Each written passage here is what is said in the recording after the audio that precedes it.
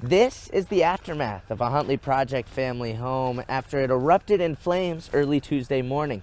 It's a nightmare that has been intensified by this extreme weather and has left the family living in a hotel with just the clothes on their back. As soon as I saw the flames, I screamed for him to wake up.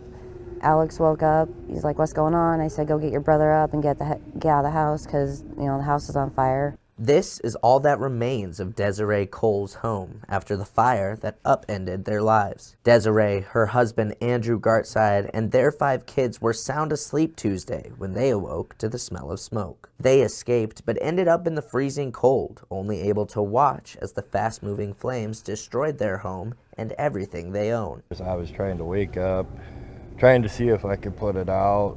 Got dressed and then I started grabbing stuff, and I should have just started breaking windows and throwing stuff out. The family is now scattered around town. 2 of Desiree's kids are staying elsewhere, but she, Andrew, and 3 of the children are living here in a cramped hotel room at the Montana Trailhead Inn. It's been a whirlwind last couple of days, but Desiree says she's thankful.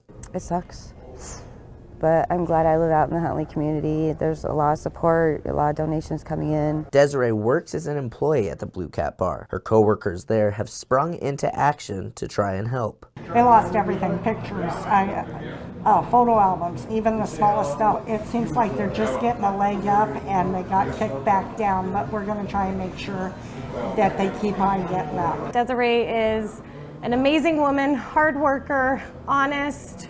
She would do anything for anybody. Losing your home and everything right before Christmas, and having kids, nobody deserves to go through that. A GoFundMe page and meal train site have been set up for the family, but employees at the Blue Cat are encouraging people to drop off their donations here, and those acts of love and generosity have already started to arrive. It makes a lot to make me cry, and it seems like I just want to burst out and cry, and it's just been overwhelming. In Huntley Project, Charlie Kleps, MTN News.